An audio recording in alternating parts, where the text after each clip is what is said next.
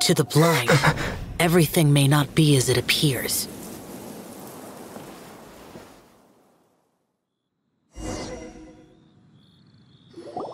Oh, it's you two.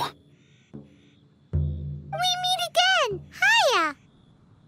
Why do you insist on getting involved in the world of demons and adepti? You're breaking the rules too often. Mortal souls are not as robust as those of adepti, nor can your blood carry this level of adeptal energy.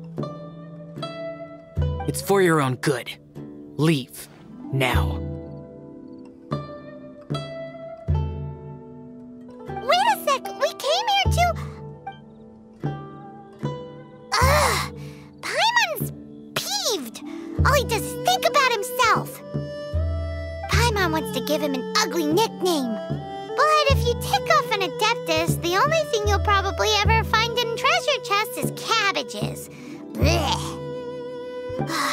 Guess we should go ask the boss lady of the inn about just how she manages to talk to Adepti. Oh, you've already met Xiao. Not bad. Not often he's in a good enough mood to agree to see people. That's his good mood? Oh yes, the Adepti are very hard to come by. Many people go their whole lives praying to them, never once actually getting to see one. When the Geo Archon built Liyue, he borrowed power from the Adepti. But most of them only know how to protect Liyue by fighting. So for many millennia, it has instead been humans who have led Liyue. You really know a lot, huh, boss lady? It's not boss lady, it's just boss. Anyway, seeing as you have the favor of the Adepti, things should be a lot easier. Well, if you want to know my opinion, if you keep Xiao in a good mood, things should be okay. Good mood? Can't really imagine what a good mood looks like for that Vigilant Yaksha. Will be interesting, won't it? Come to think of it, I've never seen him smile either. How about this? You go see the chef for a bowl of almond tofu and a plate of whatever it is you're best at making. Almond tofu is one of the few human foods Xiao likes. The other dish is up to you. Up to us, eh? What do you think you're the best at cooking? Wow! Never heard of that one! Paimon wants to try it! But if we're gonna be cooking for an Adeptus, perhaps a satisfying salad would be the safer choice.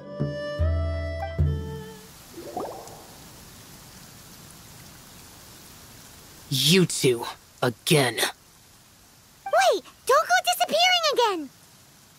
What's this? It's your favorite, almond tofu, as well as this distant traveler's best dish, a satisfying salad. Quick, tell him everything before he finishes eating. Rex Lapis. How could this be? I can't imagine it. Though times have changed, I've never imagined a Liyue without him. The ruling Qixing.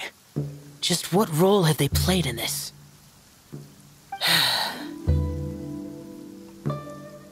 I will seek Mooncarver, Mountain Shaper, and Cloud Retainer. It is time they too made their decisions.